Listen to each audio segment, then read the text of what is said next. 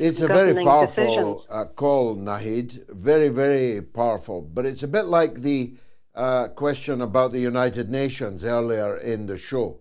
In order to do something about it, you would have to get the support of the corrupt people that we are, both of us, against. So there's no possibility that this uni-party parliament that we have now will investigate itself, reform itself. It's party time here. I mean, in this building right now, when I'm talking to you, it's party time. It's champagne time for hundreds of members of parliament.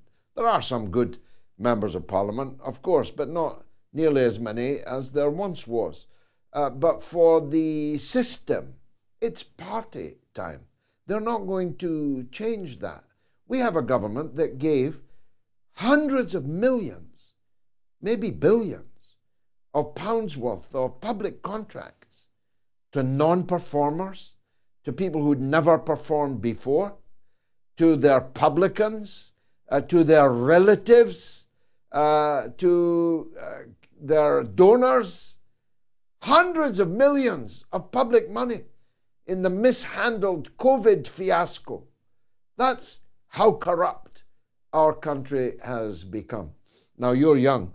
I'm so old that my father used to talk to me about how uncorrupt Britain was. By comparison, he used to name them. For some reason, he had a particular down on Italy. He'd talk about Italy having a new government every 6 months. That's before Britain had a new prime minister every 6 months. He'd talk to me about corruption in government in Italy. That's before we became 10 times more corrupt than Italy.